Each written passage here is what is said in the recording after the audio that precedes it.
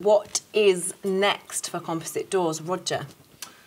Well, if I can just kind of summarise what I said earlier, that as far as hardware and handles are concerned, I think historically there has been this follow-through of using standard products that were used 10, 15 years ago.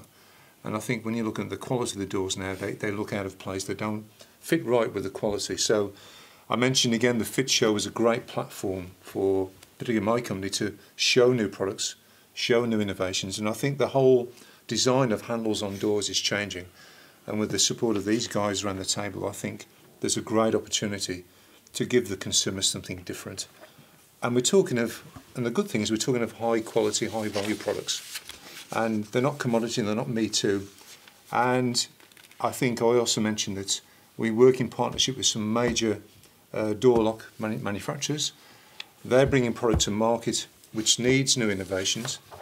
So in terms of operating and closing the door, we can now bring new features, new ideas to the door.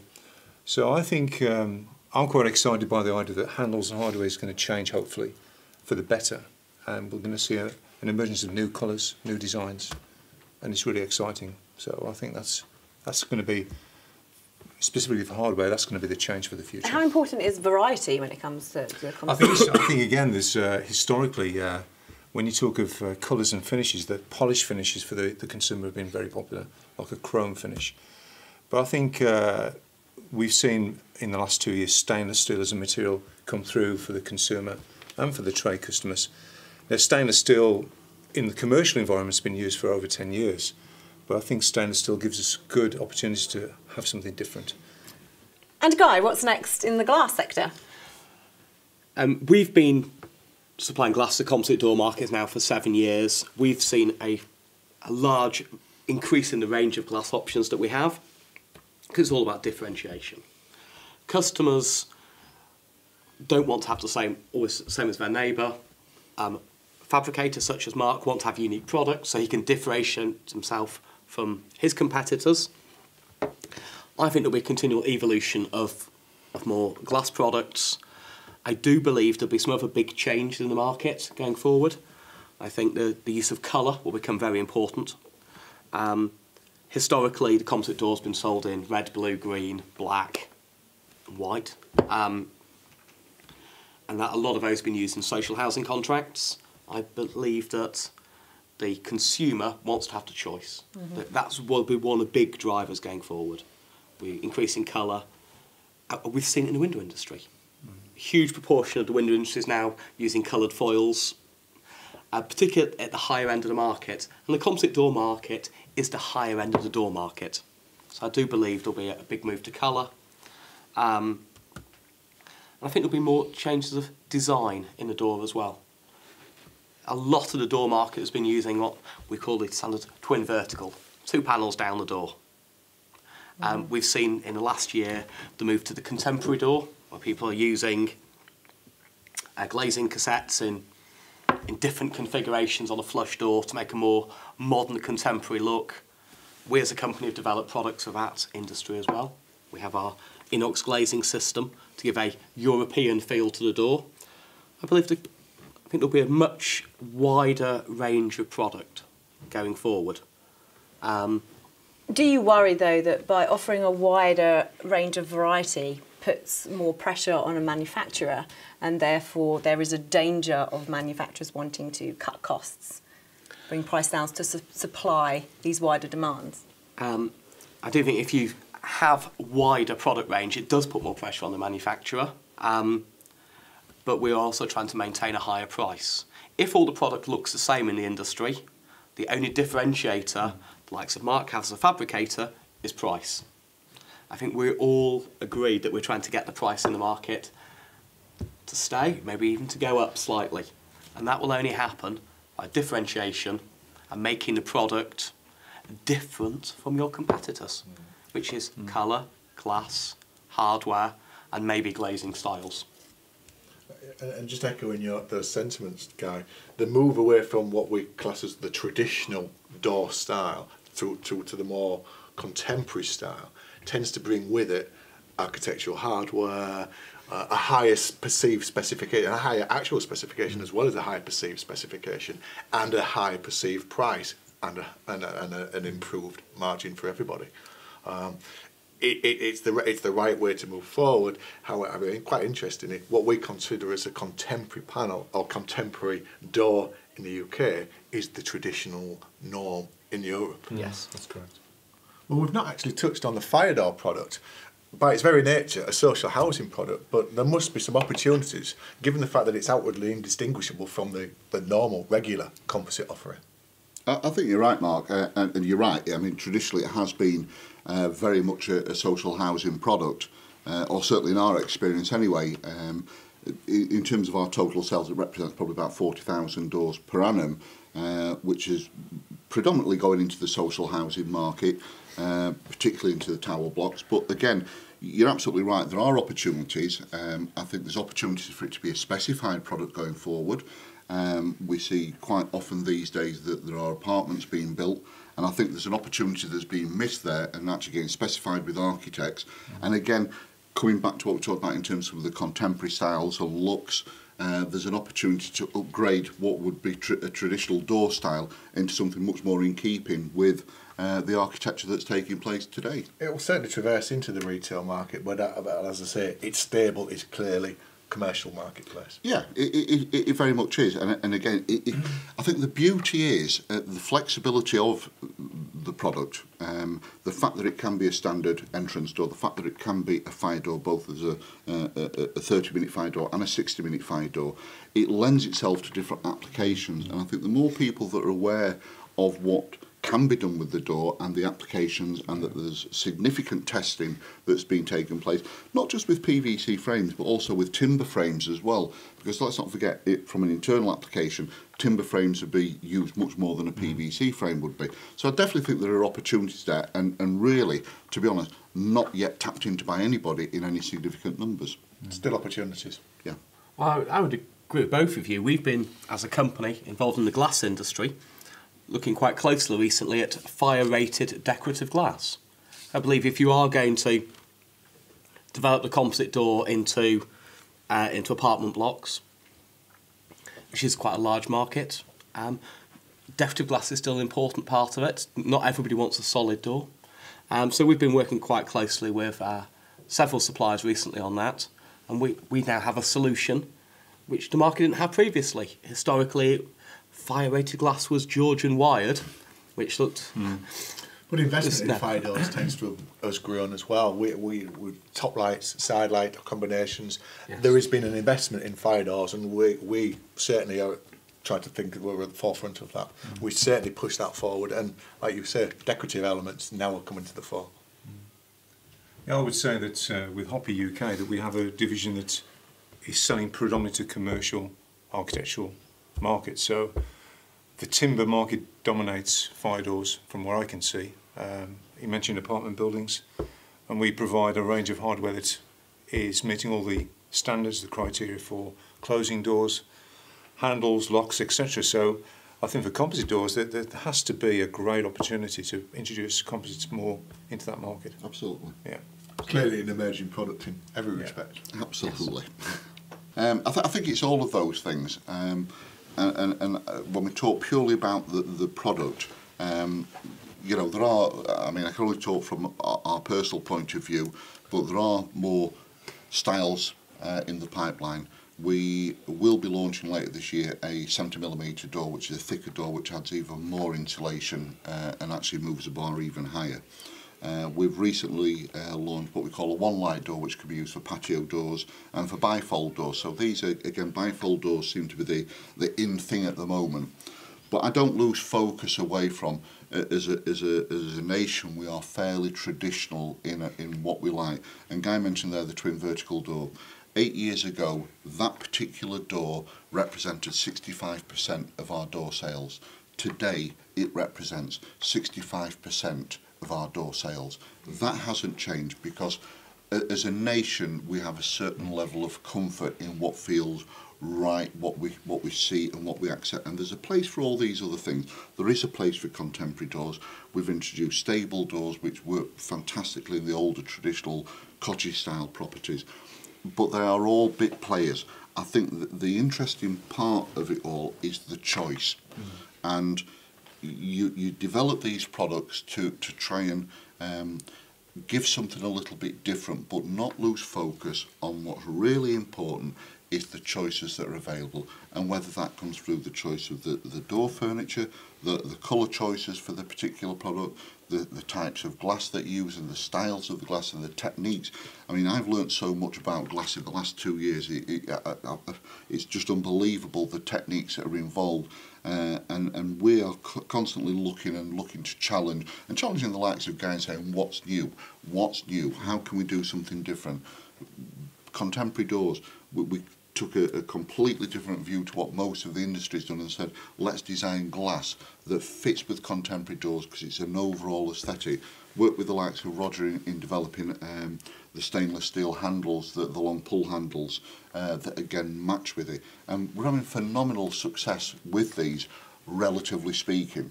We sell 6,500 to 7,000 doors a week, and all these little niche products probably represent 150 to 200 of those doors.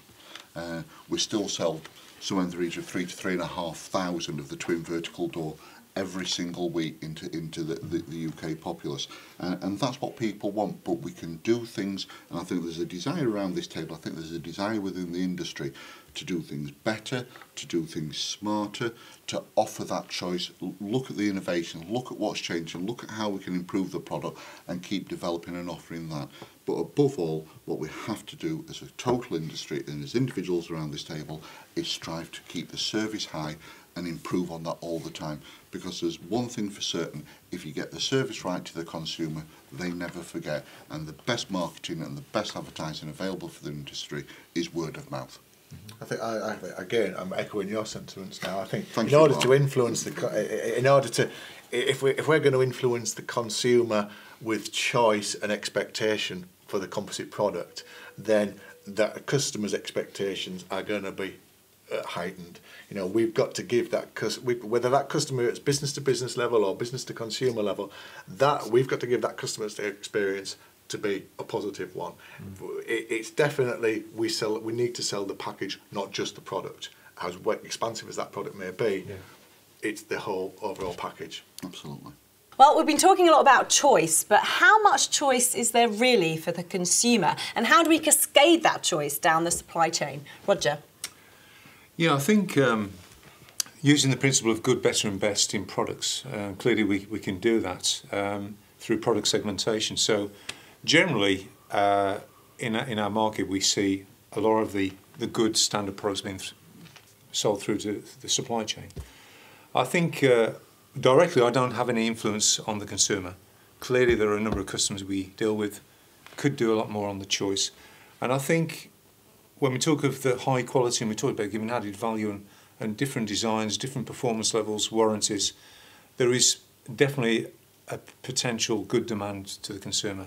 So I think in theory, if we can upsell fourfold from a standard product, I think the consumer will buy into that. I clearly see it, but it's how we influence that supply chain from manufacturer to the consumer.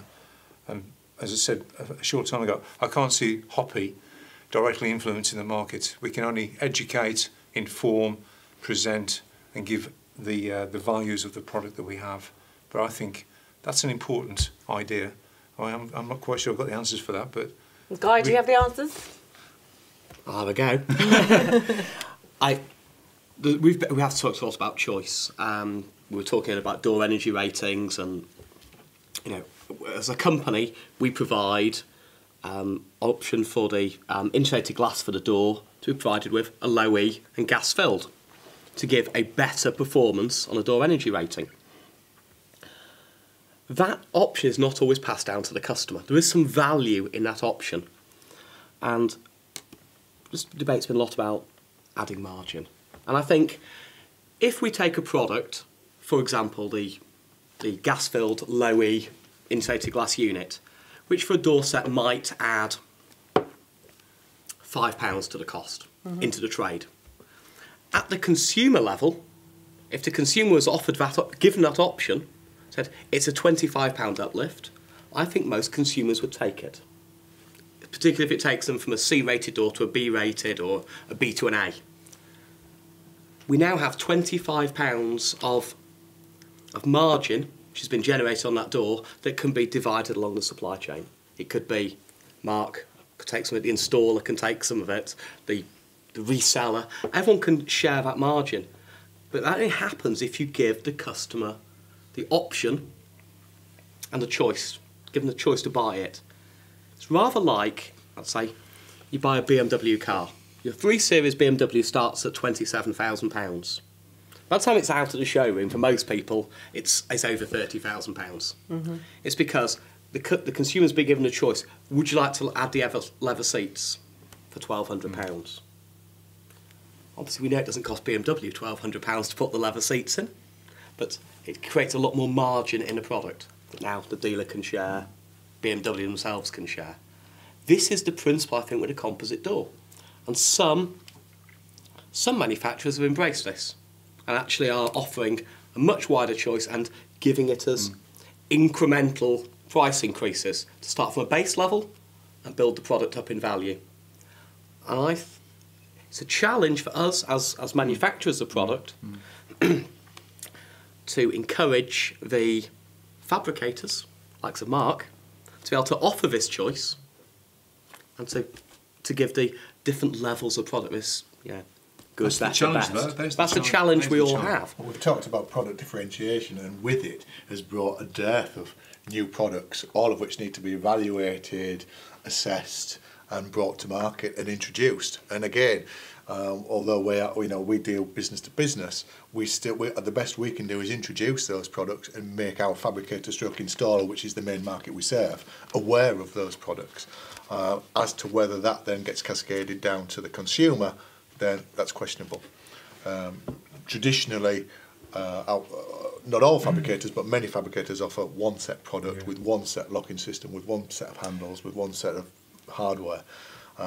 That's changing because, as I said, because of product differentiation, particularly on the composite. If you take security in isolation, I think every consumer, if they had a nice new composite door, £1,000, whatever, and he was told for another £50, you're going to give you a real security enhancement, they'll pay for that money. They'll pay for it, won't they?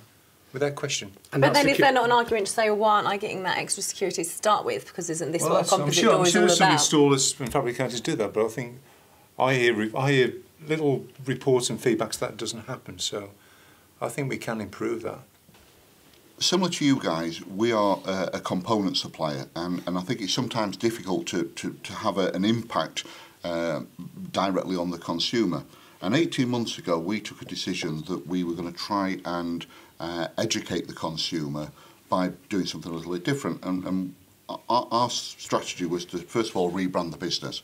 We were very much seen as a trade-to-trade business, and all we did was sell components into the trade. And that, to be fair, is all we will ever do in terms of our direct commercial routes.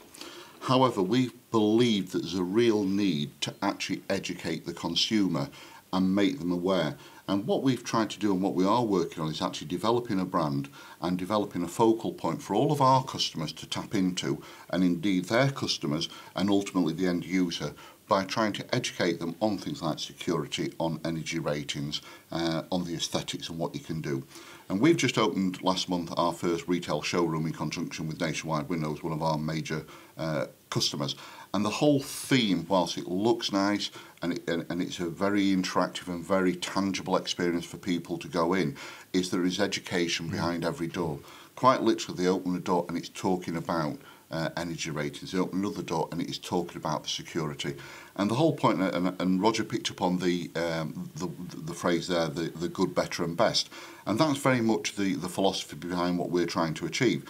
What I think is absolutely important is that the good is at a high enough standard that it does actually meet all the standards that are required. So to answer your question there, good absolutely ticks all the boxes. Mm-hmm. In terms of the better and the best, so every one of our doors, for example, we know will achieve a minimum of a C energy rating. However, as Guy says, If you want to, you can upgrade to a laminated glass product so you can have secured by design. You can upgrade to low E so you can take the C energy rating up to a B or a B up to an A. Again, in terms of the door furniture, you can have a standard door handle that is probably a Me Too product, but it is still capable of meeting the requirements of secured by design. However, if you want something a little bit different, a little bit fancier, a little bit nicer, you can upgrade into the designer handles that we've introduced, and there are features and benefits around them. There's interchangeable levers.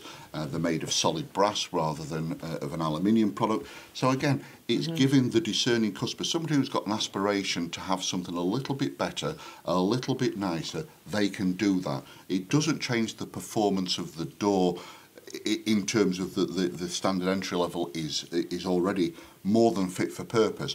It enables you to just take it that little bit higher if you want to. And we're already seeing in a very, very short space of time some fantastic feedback in terms of the showroom, but also how that translates into the numbers as well. It really is having an impact.